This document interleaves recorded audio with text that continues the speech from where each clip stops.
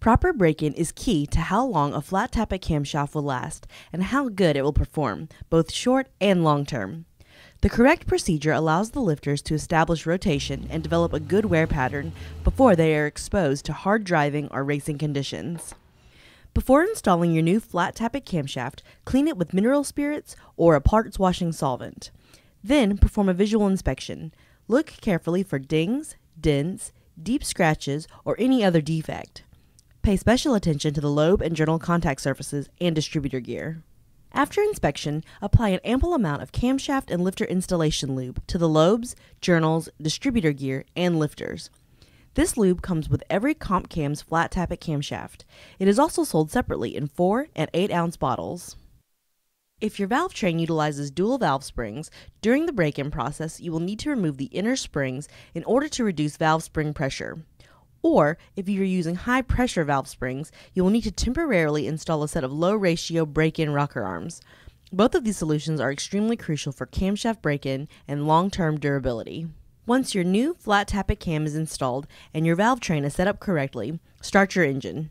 As soon as it fires, lightly step on the gas pedal to bring the RPM up to between 2,000 and 2,500. Slower engine speeds will not supply the camshaft with an adequate amount of oil for the break-in period. Spend at least 30 minutes varying the engine RPM periodically from 2,000 to 2,500 to direct oil splash to different areas of the camshaft. After the 30-minute break-in period, change the oil and filter to ensure all contaminants and break-in lubricants are removed from the engine. The inner valve springs should now be replaced and the correct rocker arm is installed, and your new flat tappet camshaft is ready to go.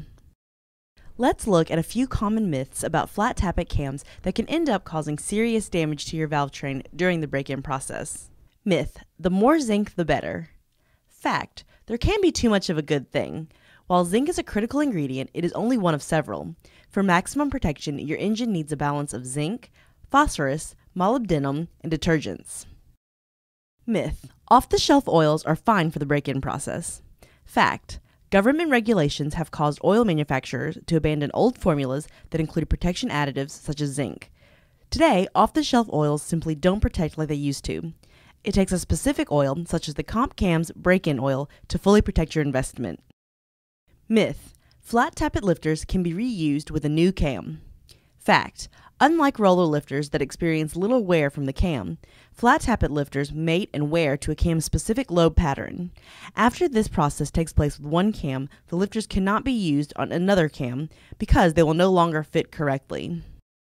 For written instructions on proper flat tappet break-in, visit compcams.com/instructions. Search for instruction sheet 145.